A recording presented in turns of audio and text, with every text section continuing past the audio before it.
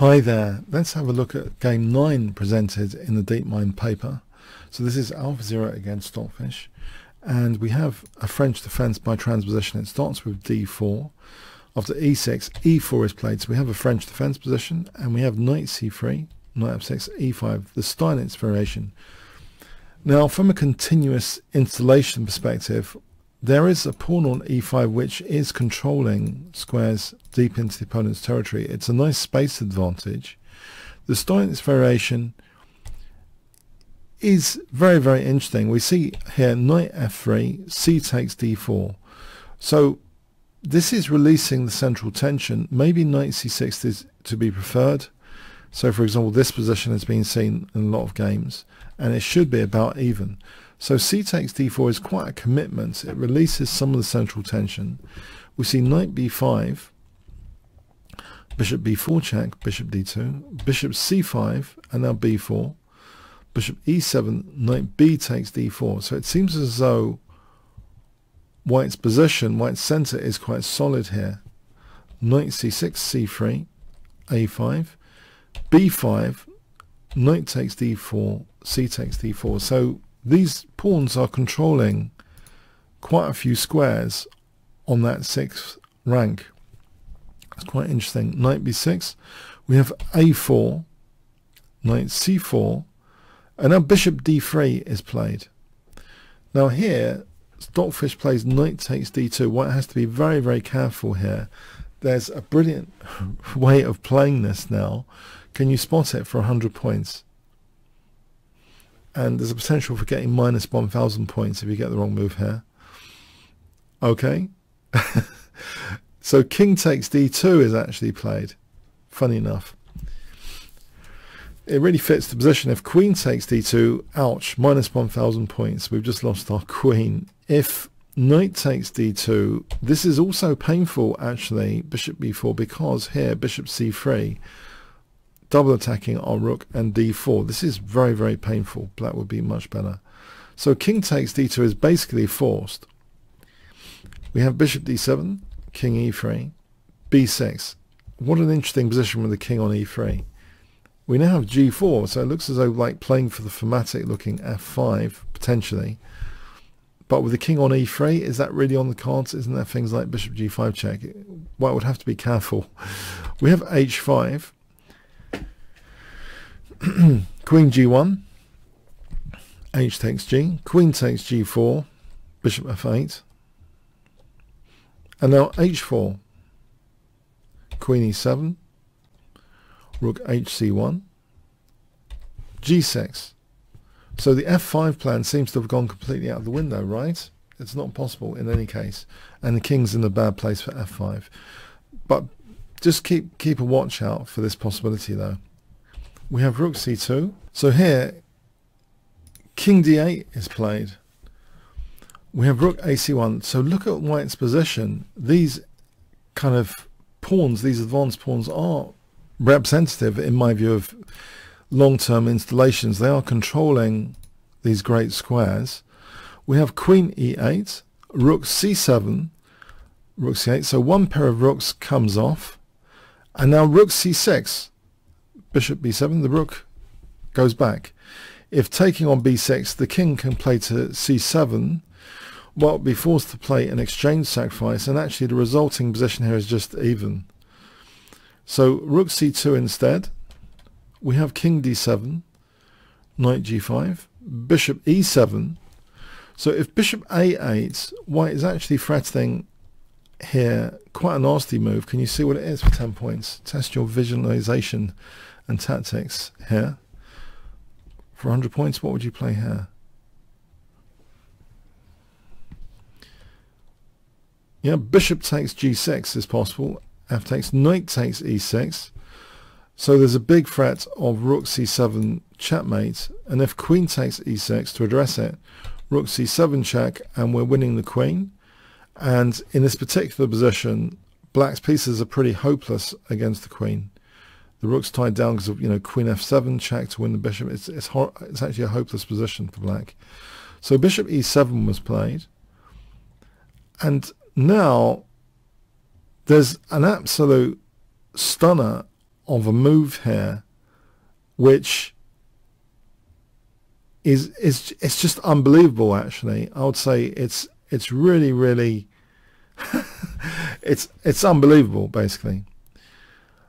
So can you see what white plays?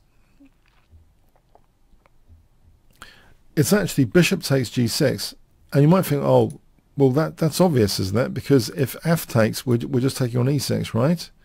Or knight takes e6. You know, that looks crushing, right? That's obvious. The thing is, bishop takes g5 is possible. Well, let's have a look at this. In fact, f takes, queen takes e6 check, queen takes b6 check, yeah, is resulting in checkmate. So bishop takes g5, and now the amazing point is about to be revealed. First, queen takes g5. So absolutely amazing, this point that's being made here. We have f takes g6, and there's a major, basically a major installation of an advanced protected pawn. So really this is fusing super dynamic play with super positional play, coming together for this absolute stunner of a move. It's, for me, an iconic AlphaZero move from this match. Absolutely iconic. So can you guess it or try and work it out for 500 points? If you can see the variations behind it, all the more power to you. So I'm about to reveal. You might want to pause the video here. So what is the point? It's just ridiculously powerful. However way it's cut or sliced, this next move, it's ridiculously powerful. It's f5. So this pawn break is so powerful. So what is going on? Stockfish replied rook g8, so we get an installation potentially with f6. But the thing is, let's have a look at this. If bishop a8, actually we can play, forget f6, we can, in here, in this position, we can play queen f6. Rook f8, we have f takes, and here we have just taking the rook. So bishop a8 doesn't help, e takes doesn't help, because it opens up access. So queen f6 actually threatens queen d6, checkmate. And on queen f8, this is super calculation really, just to put the mate on the board for fun. Rook f8, queen d6 is checkmate. So queen f8, there's queen takes b6, and the black king's in big trouble. Let's say this position, white can actually play, believe it or not, the quiet and crushing move, king f3. Black's not up to much here. So as example, if rook c8, queen takes g6 is possible. Yeah, letting the rook hang, this is super calculation. King d8, queen f8 check, and then we have, yeah, guess what? We have b6 check, and then we win the queen with a winning position. Let's look at this again. With rook g8, we have e6 check, and here rook c7 will be crushing. This would be a rook on the 7th. We don't even have to take the queen. This way of playing it is even stronger than taking the queen, threatening mate on e7, and then take the queen here. This is just end of game basically. So yeah, e takes really, it's running into queen f6, exploiting that aspect of the pawn break, the opening up here. The e pawn was a shield to d6 in particular. D6 in particular. Amazing. And if g takes, then we have queen g7 check. If queen e7, we can just either take the rook with a big advantage, or we can go with rook c7 check. And this is brutal as well. So yes, it's all amazing. So here rook g8 is tried, and now, believe it or not f6, queen h6. Yeah, this is really creating this big threat of queen h7. We have queen f7. If bishop a8, queen h7 check, here we have queen takes g8, or rook c7 check is also good.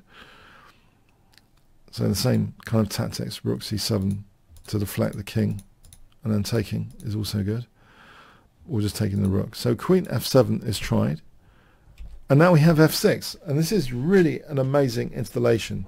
So this I like to call it continuous installation strategy. Remember, the pawns were the ones from the opening, and now this pawn it's clawing into so many squares of the opponent's position, and it is like this Kung Fu chess variant where you were installing all these advanced pawns. This is like amazing. We're bishop down here, but how does black create any play in this position? How is it actually possible to create any play? Black's really tied up. We have king d8, and now king d2 gives the idea that the queen has now the option of queen e3 and can bounce back like this and go onto this diagonal, all away from this light square. Bishop can't influence the dark squares. So king d7, we have rook c1, king d8, and now queen e3, queen f8. So if instead of queen f8, bishop a3, queen a3, this position, white could just take on f8 here and play rook g1. And yeah, this other part of the installation of position is hopeless, that bishop, just a prisoner. So white could just play like this, and then h6, and then h7, and then here rook takes g4, and this is easily winning. Rook g7 check, forget taking the bishop, we're just queening. So queen f8 is tried, queen c3, and we have queen b4. It's very miserable. If queen f7, we can actually play queen a3, and this position we actually have a nudging move, which is quite crushing, in f7. So here, if rook h8, because if taking, we're going to take the rook with queening with check. So let's say rook h8, queen d6 check. Believe it or not, this position is absolutely winning for white. So say bishop c8, h5 is possible, and then rook g1 threatening rook g8, and this is, you know, black can't do anything here. And if we look at this again, say rook f8, we have rook c7, and again this is hopeless for black. Black's not doing anything here, so the king could just advance into the position like this, and that f8 queening is going to happen to win the rook. It's absolutely a winning position. Amazing stuff. So queen b4 is tried. We have queen takes b4, a takes, rook g1. Yeah. b3, king c3, bishop c8, king takes b3, bishop d7, king b4, and yeah, there's a pass pawn potential over here as well. It's overstretching black's resources. Bishop e8, rook a1, king c7. So if g5, yeah, we're just going to take, and then this position, a5, this is going to be in white's favor. For example, this infiltration into the position is just crushing. A rook coming to the 7th, like this, with rook g7, and then f7, we're going to be queening that pawn again. So king c7 was tried. We have a5, bishop d7. We have bishop d7, a takes, b6 check, king takes, b6, rook a6 check, king b7, king c5, rook d8, rook a2, rook c8 check. The king goes in, bishop e8, king e7, and it's just hopeless. g5 is tried, h takes, and now black resigns. So move 52. H takes g5, black resigns. The operators resign. If king b6, we're just going to take on e6, and we've got all of these connected passed pawns now to play with. So for example, this situation, we've got loads of connected passed pawns. It's absolutely a dream scenario for white to have such immense passed pawn power. Absolutely crushing stuff. So this is an absolutely remarkable positional dynamic game. It's like the best of both worlds, the absolute best of continuous installation strategy of positional chess, but coming with the tactics, you know, the f5 break, to see the tactical implications so clearly of f5, just a whole piece sacrifice. That was just absolutely amazing in my view, this whole concept. And the king on e3 to start off with, this is just an out of this world game, but in particular this sacrifice is really phenomenal phenomenal. And, you know, queen h6, not even playing f6, queen h6 first and then f6. It's, what can black do? Yeah, this is just such a powerful position. Look at all the claws in black's position with all these pawns. These actually are worth quite a lot, clawing into the black position, all these advanced pawns. It's worth the bishop here. It's absolutely an amazing demonstration. Powerful, super powerful positional chess. I would say with a continuous installation strategy of continuously installing certain things into the position and being prepared to sacrifice, you know, pawns or pieces to get these installations. So phenomenal to witness. I hope you enjoyed it as much as me. Thanks so much. All comments, questions, likes and subscribes really appreciated. Thanks so much.